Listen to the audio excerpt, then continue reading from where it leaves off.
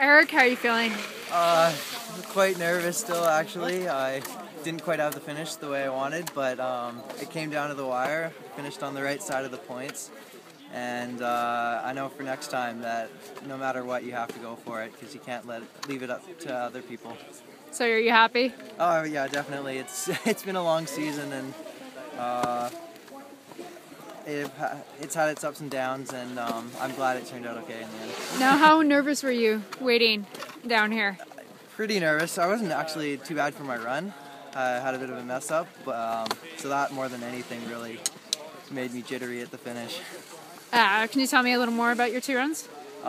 First run I skied cleanly, maybe a little rounder than I normally do to try to get the finish, and second run similar with the mistakes, so it definitely put me back a few spots and left me in an uncomfortable position.